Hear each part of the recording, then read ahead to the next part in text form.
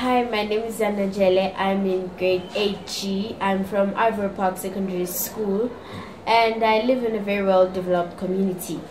I saw a problem in schools because there are some teachers who overstay and there are some teachers who are just lazy to go to class and just miss their periods.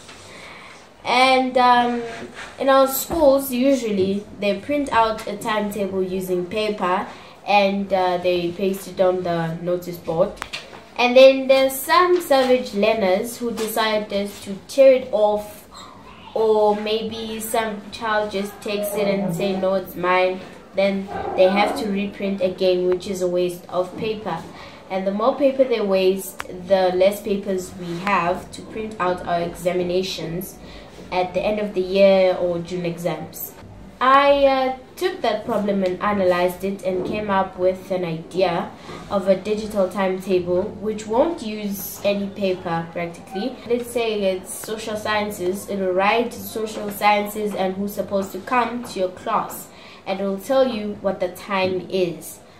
Once the timetable changes in your classroom, it will automatically notify the teacher that it's your period, maybe in class 8F, you should go there.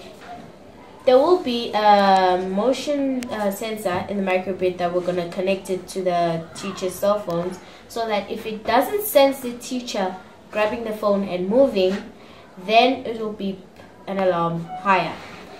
If it gets no response, then it will quickly send a notification to the management that a certain class is unattended, so they should go and look for the teacher. If the teacher is absent, then they should go and find a temporary person to attend the class. I think my project is gonna help save our paper in schools, stop printing and wasting paper, and it'll help teachers to not overstay, and those teachers who are lazy to know that it's time to get a move on and go to class.